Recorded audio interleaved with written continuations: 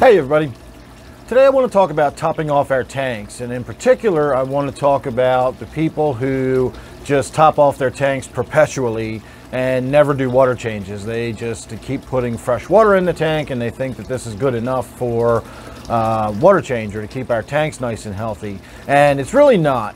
There are ways you can set your tank up to never really have to do a water change, but you've really got to set it up that way from the beginning. You've really got to know what you're doing. You've got to understand water chemistry a lot better than I do, and you've got to make sure you've got the right nutrients and minerals in your substrate so that the water gets remineralized as time goes on. And there's a lot more that goes into simply setting up a water change free tank. It's not that easy, and you really have to do it right from the beginning. You can't simply decide to stop doing water changes one day and call top-offs good enough.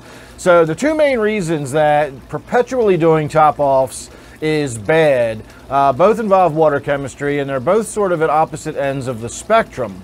So first of all, they both stem from the same issue, and that is when you do perpetual top-offs, you're effectively distilling the water in your tank. If you think about the dissolved solids that are in your tank, regardless of what they are, whether it's calcium or nitrate or phosphate or iron, zinc, magnesium, doesn't matter what it is, dissolved solids stay in the tank. When the water evaporates out of it, the solids are left behind. Think about if you boil a pan of salt water away. You got all that crusty salt left over and the water's gone. The same thing's happening in your aquarium. It's not to that extreme, but over time, every time you add more water to your tank, you're putting more dissolved solids in there. And then over time, as the water evaporates out, those dissolved solids stay behind. And you add more water that has more dissolved solids in it, that adds to the total amount that's in the tank.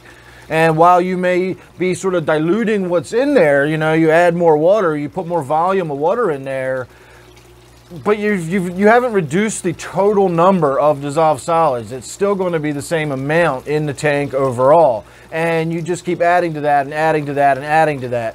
So the problems you can run into are, in my case, I have very, very soft water. In fact, my water is so soft there's virtually nothing in it.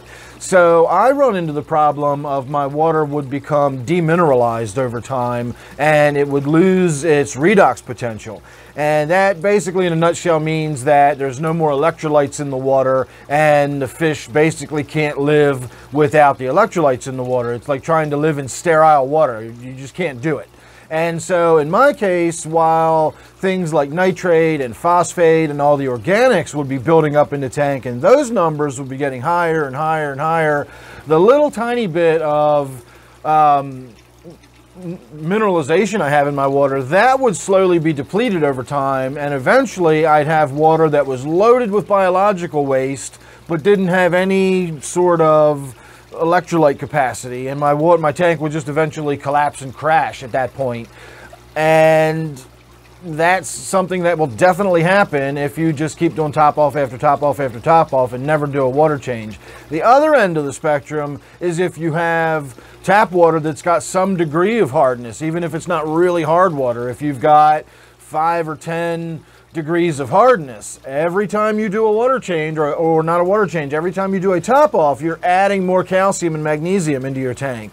And when the water evaporates, that calcium and the magnesium gets left behind. So you do another top off, you're adding more calcium and magnesium. So while you check your tap water may be 5 degrees hardness, but over a few months period of simply doing top offs, your tank may be off the charts as far as the hardness goes. So you really got to pay attention to what's going on with your water. And that's generally why when advice is being doled out in these sort of generalized terms, you get these small numbers, a 10% water change every week. You know, you do them frequent, you keep them small, and that keeps your water nice and refreshed. I can't suggest to you, oh, go do a great big water change, because I don't know what water you're starting with, and I don't know what water you're replacing it with, and a great big water change might be disastrous to your tank.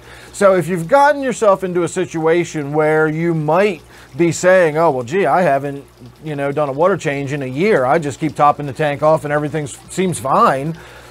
Don't panic. Don't rush in there and go do a massive water change to replace that water. That's probably going to kill your fish. At this point, if you've gotten yourself into this position, sort of like old tank syndrome, what you need to do to get yourself out of that situation is begin doing small water changes. Do a 10% water change, give it a few days, let the fish adjust, do another 10% water change, and do a series of small water changes over a period of time, and that will bring your tank back into balance. It'll bring all those organics down. If you've got way high hardness, you know, if you've been dumping calcium and magnesium into the tank over and over and over again, you'll start to bring that number down and bring it to a more reasonable degree of hardness. And again, you'll begin reducing all of the accumulated nitrate and phosphate and all that kind of stuff that's in there too. But you don't want to do that kind of stuff too quickly. I'm not going to get into it now. I'm not going to discuss nitrate shock. I personally don't believe nitrate shock is really a thing, but osmotic shock is definitely a thing. And if you've got fish that are in a certain amount of total dissolved solids and their bodies have slowly adjusted to being in this amount of dissolved solids, they're osmoregulating based on that amount of dissolved solids, and it takes a while for the fish's body to adjust. So if you suddenly do a huge water change and you drop those dissolved solids through the floor, now the fish whose body is sort of adapted to being way up here in the dissolved solid range, now it's suddenly in this water that doesn't have enough dissolved solids in it, and you can actually kill your fish by doing that. So again, if you've gotten yourself into the situation where you've just been doing top-offs over and over and over again for a long period of time, if you want to keep doing that, it's your business. But if you do want to sort of get yourself out of that habit and maybe get into doing more frequent water changes, don't go in there and do a huge water change. That will be devastating to your tank, and you'll probably blame me for it. So get in there, do small water changes, do a series of small water changes, and you may have to do this for a few weeks. I've had tanks that, even though I maintain them, they just kind of get away from me a little bit, and it takes 3, 4, 5 good big water changes sometimes to really bring those numbers back down into a more reasonable area. And I do know what kind of water I have in and out of my tanks, and so I am safe to do these nice large water changes. 50-60% water change is not that big a deal for my fish at all, but your water may be very different than that, so I can't throw that advice out there in generalized sort of terms. In a generalized sort of way, small and frequent is always going to be your best way to go. Small and frequent. Don't slam your fish with a huge water change. You might do more damage than good. So that's all I got to say for tonight. If you've got any other topics you'd like to hear my thoughts on, or discussion topics, or anything that you want me to sit down and talk about, I'd be love to hear your suggestions or ideas or whatever. I'll see what I can do about sitting down and getting some thoughts put out there for you. So thanks for watching this one. Hope you enjoyed. Don't forget, this one here is my 125 gallon tank. Thanks again. I'll see you real soon in the next one.